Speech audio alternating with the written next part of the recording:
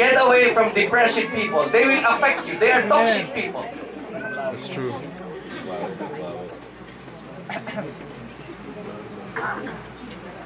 Yes. It's healthy to be around happy people.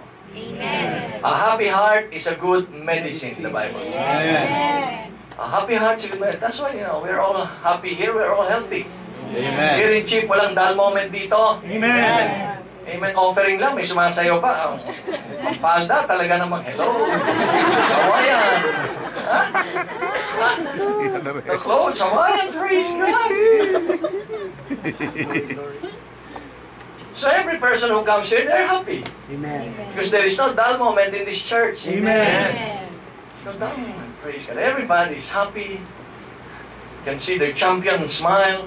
Mr. Henry, if you see Pastor Henry, praise God. Hindi pwedeng hindi ka mag-smile. Champion smile. Makes you happy and healthy, successful. Amen. Amen. It attracts success in our lives. A cheerful heart is a good medicine, but a crushed spirit dries up the bones. Malungkot lagi. Dries up the bones. It affects your being, your body. It's good to be happy. Amen. Man, it's good to be happy. That's why we have praise and worship here in our church. Why? It makes you happy. You sing and dance for the Lord. You're happy. When you go out, you feel healthy and strong. Amen. Yung mga conservative church, Ave Maria, Ave Maria.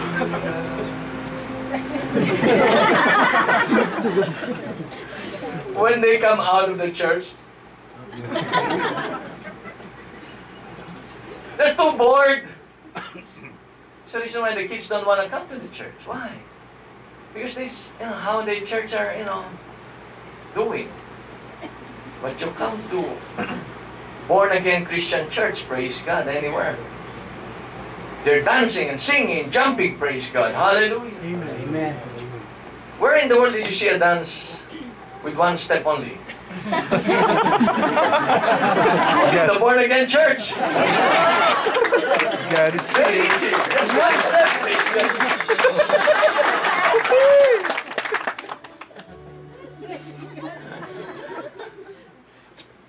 Right? Ito 2 steps.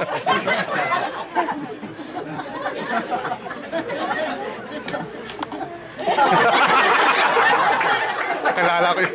Whose dance is that? You're famous, praise God. I mean to say, it's easy to be happy in a born-again Christian church. Right? People are filled with the Holy Spirit, filled with joy, happiness. That's why we're all healthy. Amen. We're happy, healthy, wealthy, and wise. It's very, very important. So whatever you want to happen in your life, write it. Amen. Get a picture, put it on your notebook, look at it every day, and claim it, claim it, claim it, claim it in Jesus' name. Amen. Lord, thank you for my car, thank you for my house, thank you for my car, thank you for my house. Thank you for my money, thank you for my promotion, thank you for my baby, praise God. Thank you for my husband. Amen. Put it there. Kahit walang mukha muna, praise God, di pa kilala eh. Put a man with tuxedo out there. Siya, tinulit, talaga namimili ka. Kaya, Kuya Bebop will see you. Namimilipit. Sobrang saya. Bigyan mo na nanay mo, may mag-isawa na, tagal na eh. 10 years ka na, di ba? Let her get married. Kinokontra mo kasi. Amen, may mga Amerikano pang matatanda. Matanda. Di ba? Magbibili ka pa. These old Americans say they like Filipinas.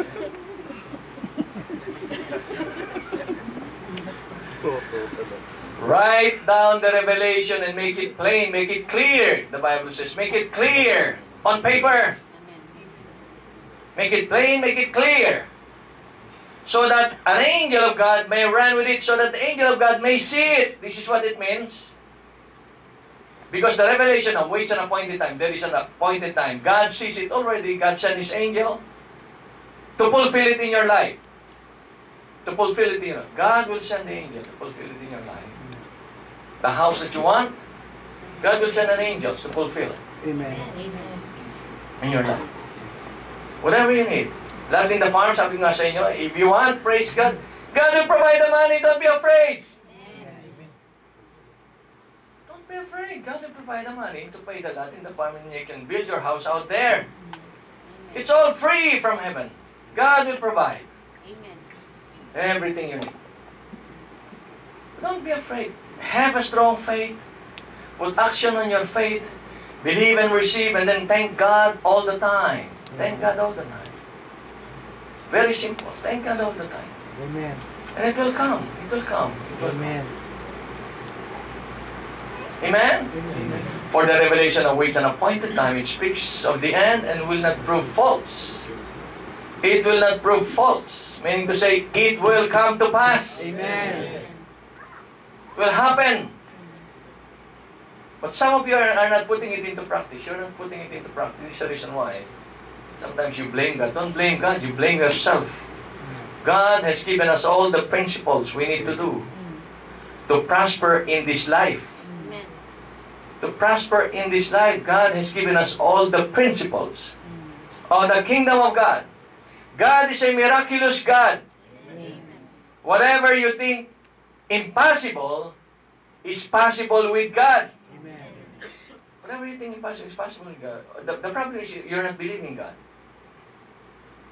Or you're not believing that God will do it for you. You believe that God can do it, but you're not believing that God can do it for you. That's another problem. Why can't you believe God that He will do it for you? You don't believe the Word of God. Let's go to John chapter 14, verse 14. Come on.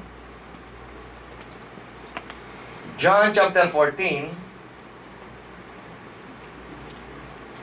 The Bible says, you stick your eyes on the Word. John chapter 14, we'll start reading on verse 12, 13, and 14. Verse 12, 13, and 14. Jesus Himself said,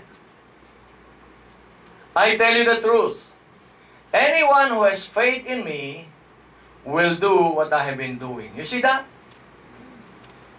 You can do the miracles Jesus did if you have faith in Him. Jesus performed miracles. We can also perform miracles in our lives. The problem is you don't believe that you can perform miracles in your life. But it's very clear. You look at the screen. I tell you the truth, meaning to say, truly, truly, it's really true. It's true. Anyone who has faith in me will do what I have been doing. You can do what Jesus did. He will do even greater things than this. Even greater things. Because I'm going to the Father. Verse 13, and I will do whatever you ask in my name. Whatever means anything. Whatever means anything. If you have a very close relationship with our Lord Jesus Christ, you don't even have to scream and shout, you know. You say, Lord, I want this and that. And I'm expecting you to do this. Thank you, Lord. You said in your word, whatsoever shall I ask you in your name, you will do it for me. Tomorrow, you remind the Lord, Lord, you know what I mean.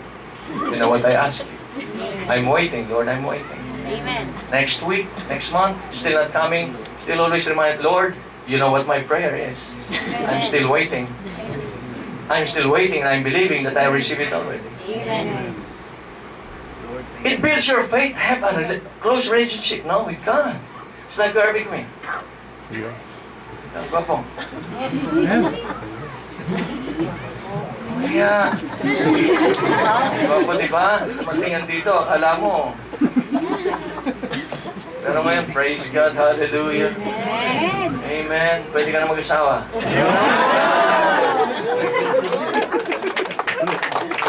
It's like we talk, okay? We are being. Okay. This is what I need. Then I go. For example, this is my boss. Sir. That's right. Sumagot ka. Remember this, sir? You promise to promote me, okay? You're fired. Time passed by, praise God, praise God. Sir, you remember this? You said yes.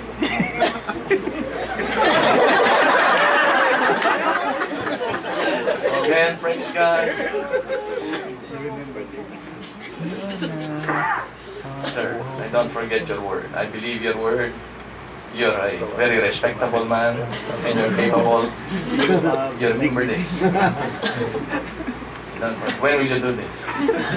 Tomorrow. Yes. He knows how to answer. Thank you, baby. You got what I mean? Amen. You approach Jesus like this, like He is your best friend. Like He's your best friend. Come to Jesus and tell Him, Lord, may I remind you, Lord, this is my prayer. I'm waiting, Lord, I'm waiting. I believe that you can do this. And you have the power to do this. And I'm a child of God. And you said in your word, whatsoever shall I ask you in your name, you will do it for me. Lord, I'm just reminding you. And I thank you and I praise you, Lord. That's very powerful. Amen. Instead of, Jesus, Jesus, Jesus.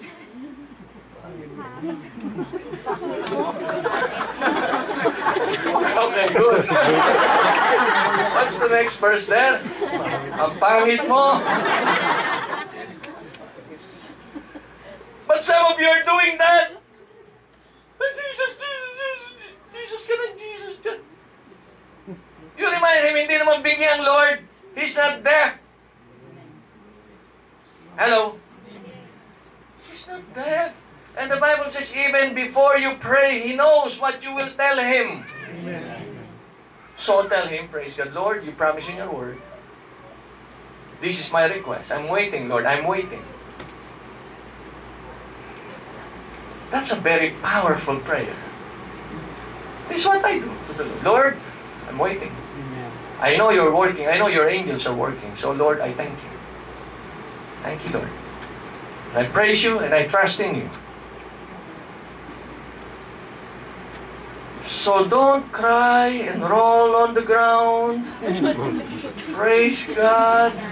Para kang bata. Like a child. Be matured. Okay, tell your neighbor, be matured. Amen.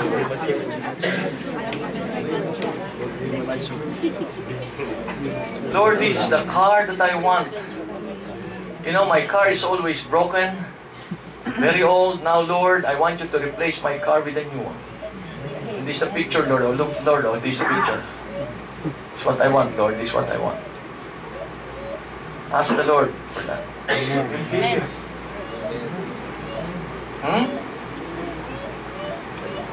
He will do it for you. Whatever you need, Jesus says, it is giving glory to God when your prayers are answered. Amen. Did you know that?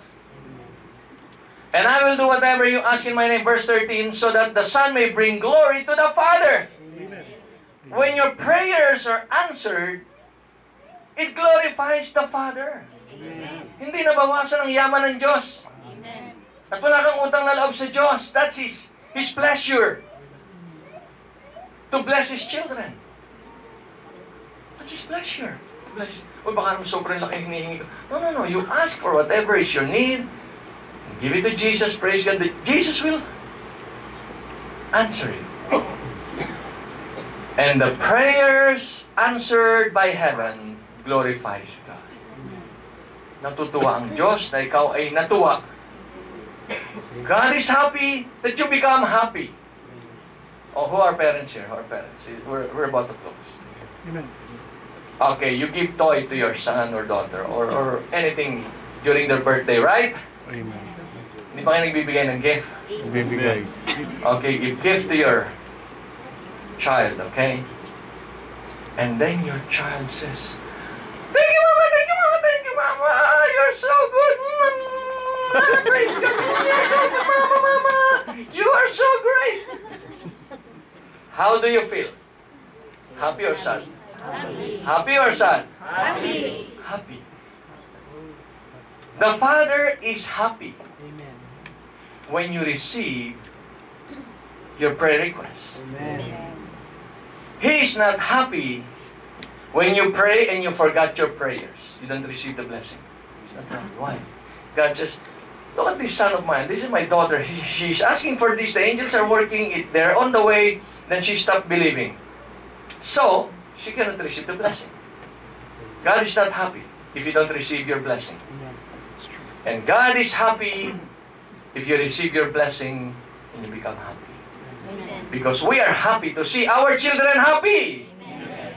Is that right, Kuya Johan? When you see your children happy, you are happy, right? And this is what Jesus said. And I will do whatever you ask in my name.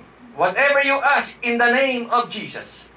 Jesus, you said in your word, whatever I ask you in your name. Therefore, Lord, in your name, I'm asking you to do this and that and this and that, whatever you want. So that the Son may bring glory to the Father. Jesus and you will bring glory and happiness to the heart of your Heavenly Father. If you got blessed, if you got your promotion, if you got your salary increases, if you receive your car, you build your house, God wants that. But you need to believe. Amen. Extend your faith. Wait. Learn to wait. Extend your faith until you receive what you're asking. It will come to pass why the angels and the Holy Spirit are working together to answer your prayers. Did we learn something today? Amen. Come on, give Him praise.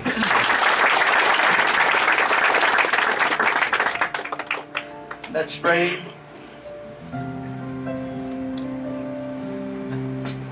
Heavenly Father, I pray for your people, O God.